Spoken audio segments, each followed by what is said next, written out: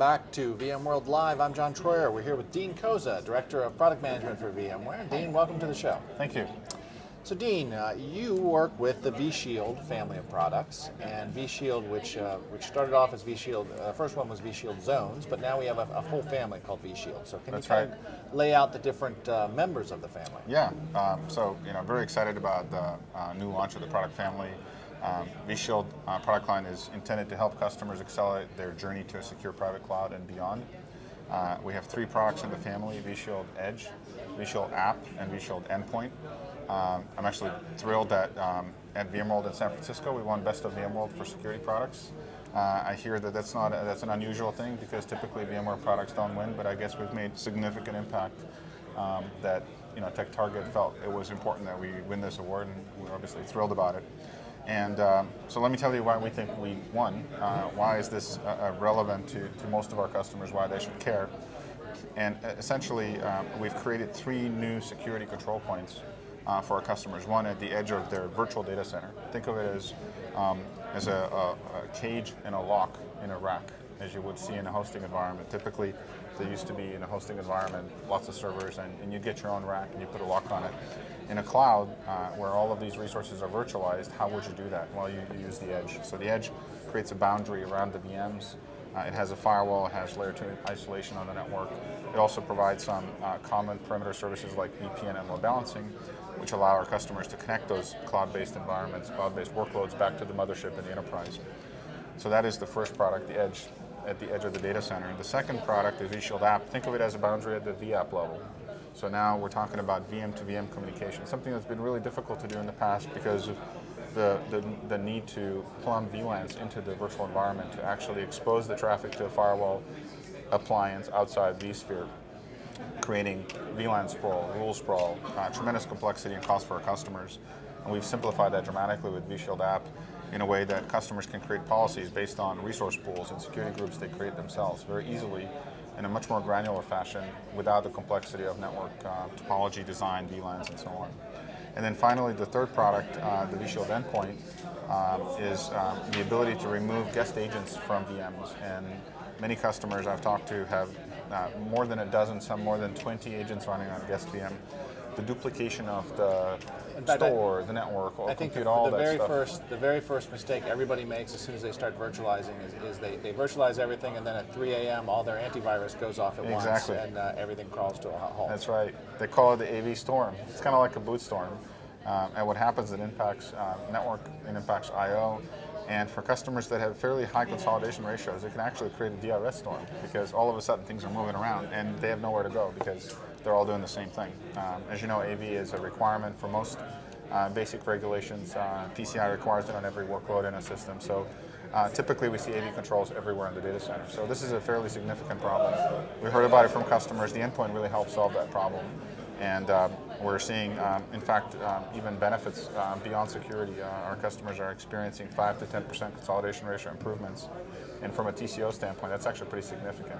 Sticking with Endpoint for a minute now, VMware is not doesn't become the AV provider. In essence, this is a small shunt in the guest that then offloads the AV scanning on demand or otherwise to one of our partner providers. That's right. That's right. Absolutely. I think that's a great way to put it. So if you think about the way the agent typically works, it's completely in guest. And so we've removed the agent and put it in a security VM, and we built a channel to that. So now that security VM can actually service multiple VMs, multiple guests on that host, as many as you have actually. And that channel is what vShield Endpoint actually is. So it is the guest VM file system driver, it is the loadable kernel module, the fast path if you would, and the hypervisor, and then the libraries we provide to our partners to actually integrate with that channel and provide the AV capabilities and beyond. In fact, AV was really just the starting point. We're excited about the Endpoint. I think that Endpoint has the very strong potential to offload more capability, some agent-based, but also some network-based that traditionally done on the network, but maybe done better in guest and a hypervisor. We're looking at file integrity monitoring, process integrity monitoring, sensitive data discovery, like PCI, PHI, credit cards, patient health records, sensitive data. In Europe, in particular, I think customers are very concerned about data privacy. They have much more stringent data privacy laws here than they do in the United States. In fact, one of the funny cloud use cases is the Europeans don't like to burst into the US because they become subject to the Patriot Act. So giving them the facility to discover where the sensitive data is and have a policy that says, wow, this workload should never go to a data center in the US based on something like TXT and geolocation is a really powerful concept for them. It becomes a business level policy, and that's really where we're headed. So we're headed towards going beyond where we are today, adding more business context, user-based, application-based, identity-based policies, sensitive data discovery, in a way that really transforms security from what it is today, a fairly complex, brittle, and expensive enterprise. By moving it out of the operating system, out of the user space, and in fact into its own virtual machine, out and so it can watch from without. That's right. It's becoming much more virtualization aware, which is the right place for it to be. It's becoming more portable, and at the same time, we are also not just taking things out of the guest, but we're actually taking them off the network as well. Because if you think about it today, virtualization and cloud for security teams are a bit of like a black box. We've got these appliances on the outside, we've got the agents inside, but what's going on in the hypervisor somewhat is blinding the security teams. They don't understand it.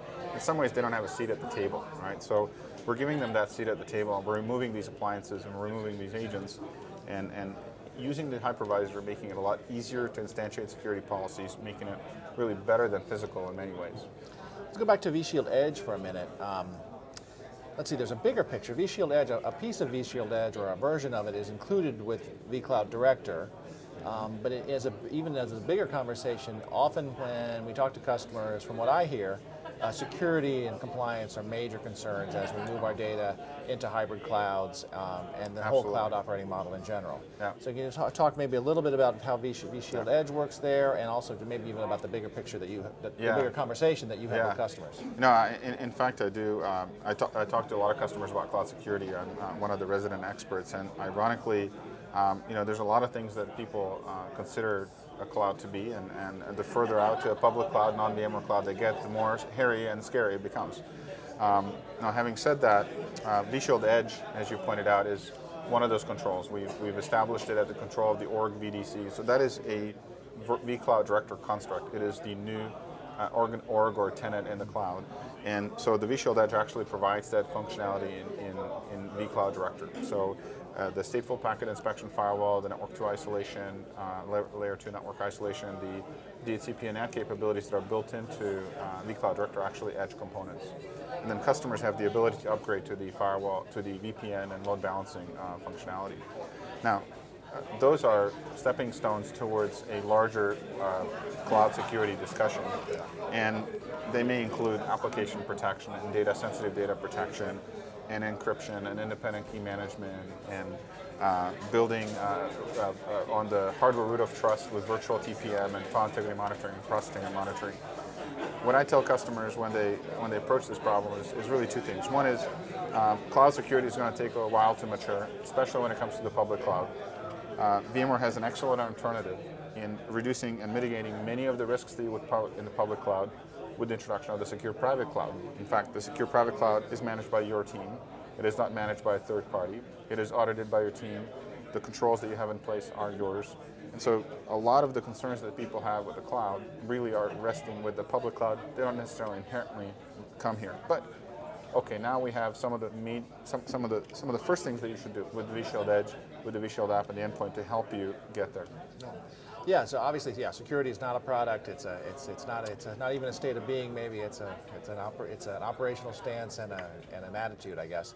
So we can start by looking at our vShield products, of course, the product pages, and that will lead you to some webinars and some other materials we have that you can start the conversation about security in general and in your data center and as we move to the cloud. That's right. So Dean, thanks for coming on the show. Thank you. Appreciate it.